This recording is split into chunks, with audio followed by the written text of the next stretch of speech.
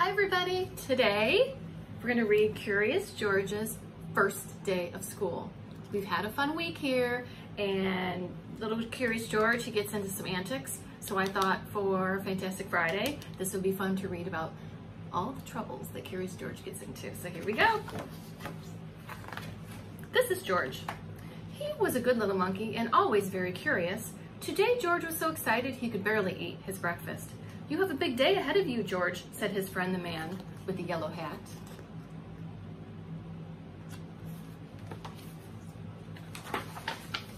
It was a big day for George. It was the first day of school, and he had been invited to be a special helper. George and his friend walked together to the schoolyard. Some of the children were nervous, but George could not wait for the fun to begin. In the classroom, George's friend introduced him to Mr. Apple. "Thank you for inviting George to school today," the man with the yellow hat said to the teacher. Then he waved goodbye. "Have a good day, George. I'll be back to pick you up after school."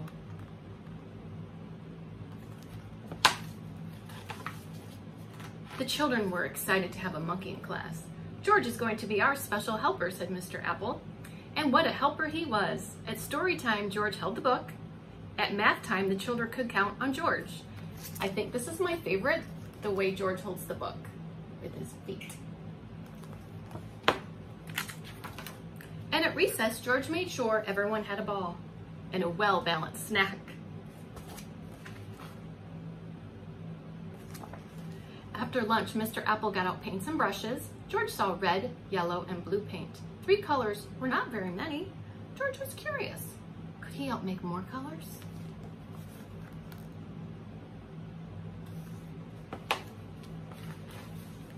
First, George mixed red and blue to make purple.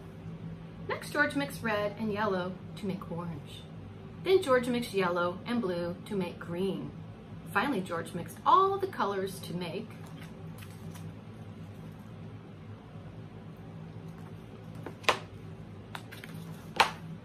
a big mess. The children thought the mess was funny, but Mr. Apple did not. "Oh dear," he said, "we are going to need something to clean this up.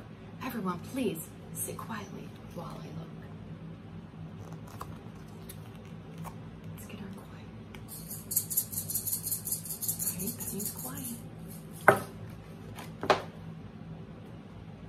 George did not mean to make such a mess, and he certainly did not want to sit quietly. He wanted to help. It was his job, after all. George had an idea. Using his thinking finger, thinking, thinking, thinking. Take your thinking finger and think along with George. There you go. In the hallway, George found a closet. In the closet, he found a bucket. In the bucket, he found just what he needed. What do you think it is? Thinking, thinking. A bucket and what cleans up a mess? A bucket and a mop. Good job. Kiss your brain. Kiss your brain. Everybody got it. And look at the wheels. Would you just love to ride on a mop bucket with those wheels? I would. Say, "I do." George was on his way back to the classroom when he heard somebody yell, "Stop, stop! What are you doing with my mop?" The janitor ran after George. "Stop, stop! No running in the halls." This is teacher alert. The principal ran after the janitor, but George was going too fast to stop. He grabbed the doorway and swung inside, and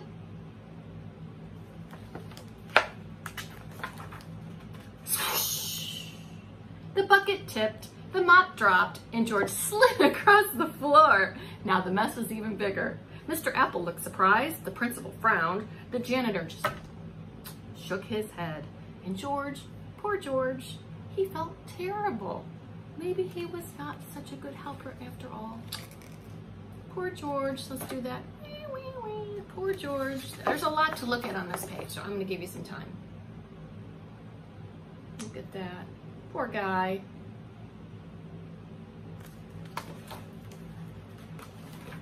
The children felt terrible too.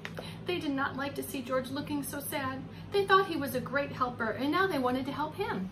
So the children all lent a hand and some feet. That means they helped, right? Look at that. When we work, what friends? Together.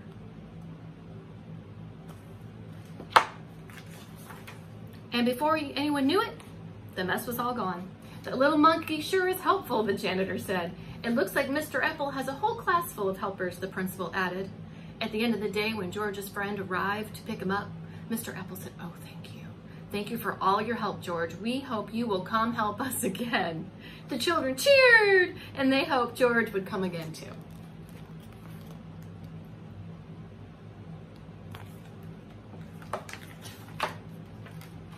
George waved goodbye to his friends. What a great day it had been. He was so excited to go back to school. He says, "Goodbye, we're going, goodbye, we're going, we'll see you tomorrow." Happy first week of school.